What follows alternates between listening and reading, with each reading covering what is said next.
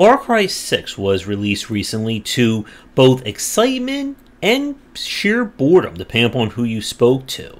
And I've never been a huge fan of the series, as it has always epitomized some of the more annoying aspects of open world style gameplay. So for our critical thought today, I want to talk a little bit more about how the open world design or open world gameplay has come and gone, and what it means to design a game around micro and macro game systems.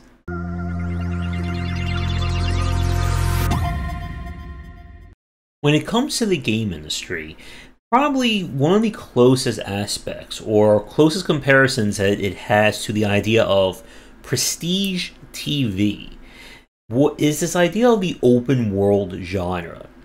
This concept that you're building a game not only with the size of a city, but sometimes the size of a tri-state area, a world, a galaxy, a universe, multiple universes.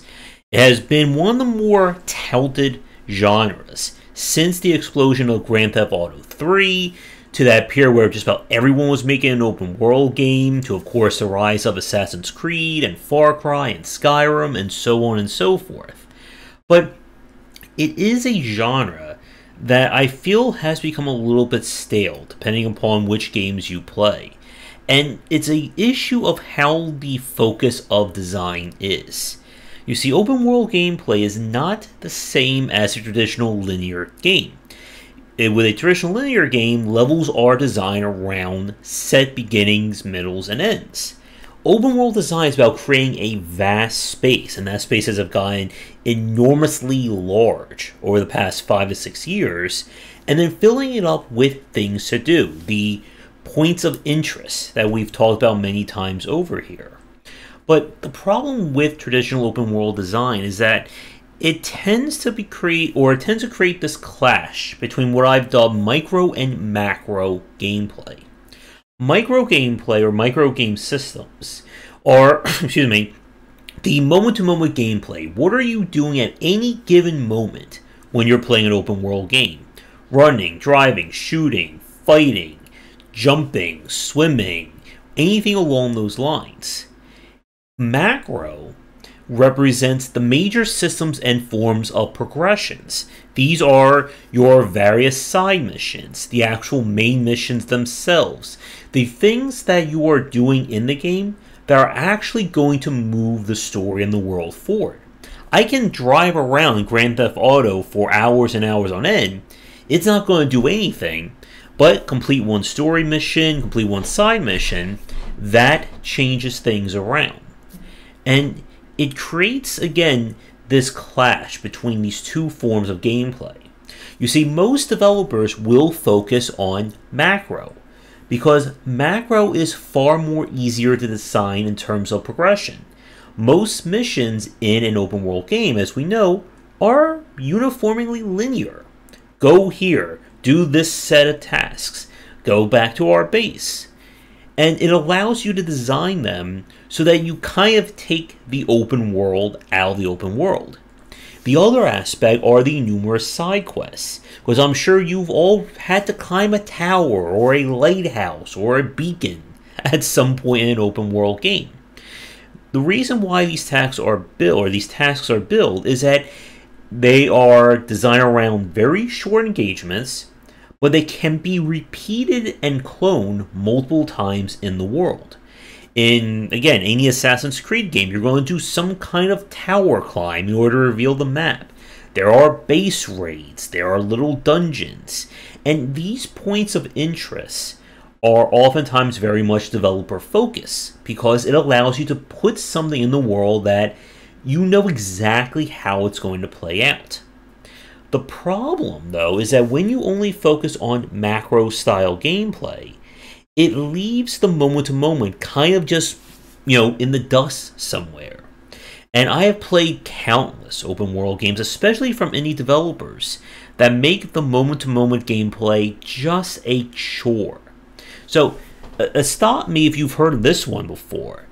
You have to explore a giant space walking very, very slowly, and you walk 25 minutes in this direction to only realize that you miss a point of interest and event trigger 20 minutes back that way. So you have to walk all the way back there watch a 5 to 10 minute cutscene, to then walk 25 minutes back up to where you were, to then realize that the next point of interest is 45 minutes that way. And I'm sure all of you love to do that in your open and wide style games. And like I said at the start, the allure of open world gameplay has become something for a lot of developers to chase after. And when it works, it creates a very inviting game, as we've saw with games like Don't Starve, Subnautica, Valheim as being a very big example. And the problem that a lot of these games have is that they oftentimes focus so much on the macro that they forget that the moment-to-moment gameplay has to work, that it has to be engaging to walk from point A to point B. If it's not, why should the player do it? And of course the answer to that is that they're trying to push the macro-oriented stuff. That they want you to do all those side quests and talk to every single character and find every single feather, pigeon, coin, briefcase. I don't know what they're doing in the latest Assassin's Creed games. Like, let me know, what's the latest collectible MacGuffin in those titles? And where open world design tends to mess up is that if all you care about is the macro or the larger grand scheme of things, the player still needs to interact. There still needs to be a point of going around this world. It was one of the reasons where I kind of lost favor or lost interest in the Saints Row franchise, as they developed more and more of these superhero powers and crazy flight and super jumping and so on, is that when you're super jumping around an entire city, the city itself doesn't really matter anymore. You're not really exploring a city, it's just, if I'm here, I just have to super jump over there. And it's why, for me personally, a lot of my favorite open world style games tend to be micro first. That's more about what you're doing at the given moment, as opposed to completing 27 missions, finding 8 different bases to raid, climbing 6 different towers, and so on. A underrated game, I thought, was the Mad Max game by Avalanche Studios. They are, of course, the creators of Just Cause. Now, Mad Max as a whole wasn't the best open world game, but what it did better than a lot of other titles was it made the moment-to-moment gameplay, specifically the driving and the car-based combat, really interesting, and I enjoyed that. And I was hoping for more of that, and less of the kind of Batman Arkham Asylum cloned fisticuffs. So, I want to talk, or we're going to spend the second part of this video looking at one of my favorite examples of a game from last decade, and how it really got micro-oriented gameplay working great, probably being second considered to the amazing Crackdown. But before we do that, we're going to take a quick break, and as always, if you're interested in my thoughts on design, then check out my latest offering of books. For entry-level students, we have 20 Essential Games to Study, and then the Game Design Deep Dive series that takes an extensive look at different genres, with free-to-play coming in 2022. When I look at the idea of macro and micro design in open-world gameplay, one of my absolute favorite examples of the last decade was Sunset Overdrive by Insomniac Games. And I do think in some way this was kind of like their portfolio pitch to Marvel to get them to work on the Marvel Spider-Man game. And what Sunset Overdrive does so well that other games like Just Cause 2, Hulk Ultimate Destruction, I think it was Infamous, or I'm sorry, not Infamous, the other one that involves you being, Prototype, that's the one I'm thinking of, that those games do really well, is that they focus on the micro gameplay to kind of make that push into macro. And what I mean by that is when you play these games, and even going as far back as Spider-Man 2, that it is such a joy and it is an interesting aspect of moving around.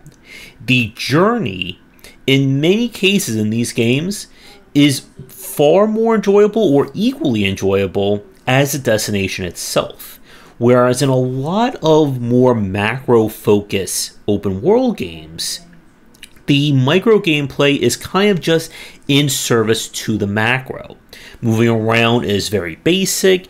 There's not really that sense of joy or exploration that goes into these games. And I've said I'm always still looking for like a 3D platformer to feel really right in terms of open world exploration. Probably the closest would be something like Super Mario Odyssey. But to bring this back to Sunset Overdrive, what the game does really well is that it gives you that sense of movement and flow to the micro gameplay. As you are grinding around, wall jumping, bouncing off of cars, shooting enemies, there's just so much that you're able to do over a few seconds of time.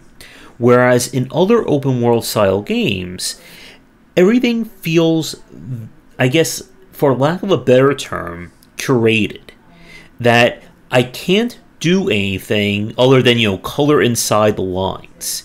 And in this case, color inside the lines means just doing objectives, finding MacGuffins, side quests, and stuff like that.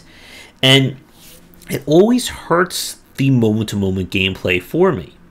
I tried playing Horizon Zero Dawn a few years ago, and I just got really tired of the core gameplay loop. I'm sure the story was enjoyable, I'm sure people loved the aesthetics of the game, but I just did not enjoy actually controlling the main character in it.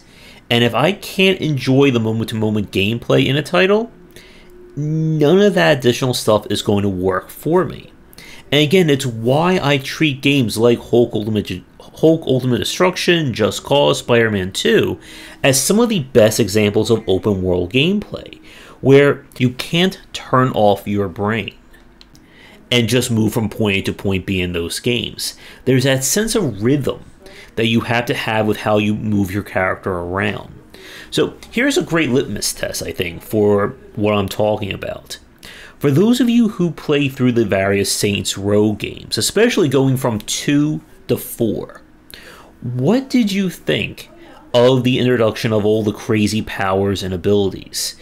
Did it work for you in terms of just being able to super jump around or glide? Or I think, did they introduce flight at one point? I don't remember. Because for me, it felt like it robbed the world of its personality. Whereas with something like Sunset Overdrive, even though you never gain the ability to fly, all the movement tech of the game is so well done that it just makes it far more engaging to move around that space. Whereas in a Grand Theft Auto or in a Saints Row, it's just basically get a helicopter, fly over there, or in Saints Row case, point in the direction of my mission pointer, activate super jump, rinse and repeat. This was why in the first part of this video, I put up the footage of Mad Max, that I really did enjoy that car-based combat for the fact that it gave you something more to do than just pointing in a direction and hitting and going, basically. And it is very hard, I think, to do this right, especially in open world games, because micro-oriented gameplay doesn't really mesh in the same way as the curated experiences and curated objectives that we see that come from points of interest and main and subquests in a lot of open world style games. Because if you can give the player all these crazy movement techs and powers, can't they just, supersede any kind of challenge? Like, if my goal is, at the top of a tower, what's to stop me from just climbing and double jumping and wall jumping up the side of the tower, as opposed to going inside and getting to this crazy set piece amount of shooting and fighting? And I feel like we need to see more open world games in that kind of, I don't know if I want to go as far as immersive sim style, but at least giving the player far more utility at the micro layer. This was again why I was just not a fan of the later Assassin's Creed games that feel far more RPG progression based rather than just letting the player go nuts and figure out the best ways of assassinating their targets. And I suppose with that said, I still owe you guys a serious attempt at playing one of the later Hitman games. But to wrap things up, open world gameplay, again, is focused on micro and macro oriented content. The games that solely focus on the macro tend to be very bombastic, set-piece focused games like the Far Cry titles, but the moment-to-moment of these games generally are lacking. While the micro side, the main quests, side quests, and points of interest often play second banana or second fiddle to just the general moment-to-moment side. Another possible example of this would be something like the Dying Light games, that I really like the parkour of them.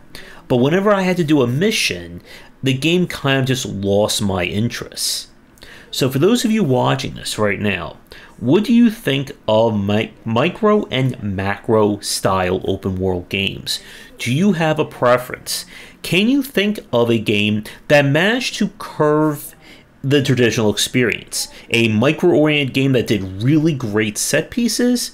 Or a macro-focused game that had really great moment-to-moment gameplay? Let me know in the comments below, and as always, thank you so much for watching. Be sure to join our Discord and Patreon link down below. If you'd like to suggest topics for future videos, please get in touch.